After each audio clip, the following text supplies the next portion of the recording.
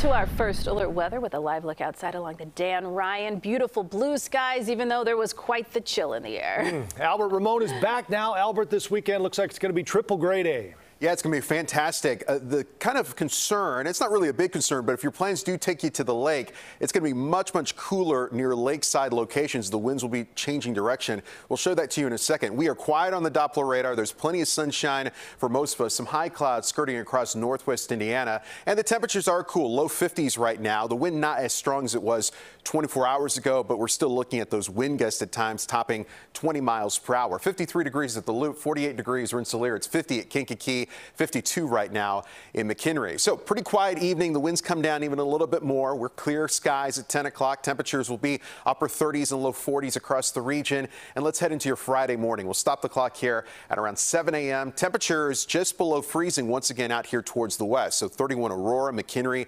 DeKalb just above freezing, Waukegan at 34. Mid-30s across Chicago and low to mid-30s expected in northwest Indiana. Even places like Kankakee, Rensselaer, and LaPorte could have a light freeze by early tomorrow morning.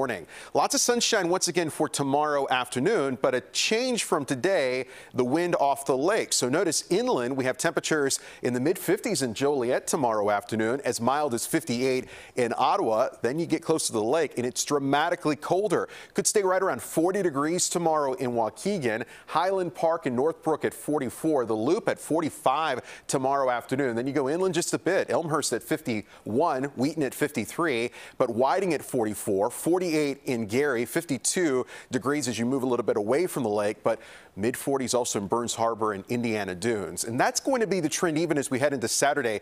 Maybe not as dramatic when it comes to that temperature contrast with 62 degrees inland on Saturday, but low 50s right along the lake. And then for your Easter Sunday, 67 degrees inland.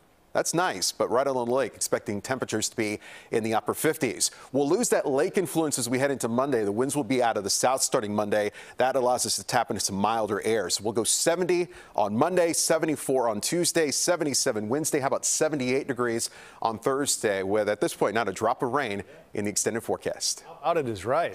Love it, Albert. Thanks.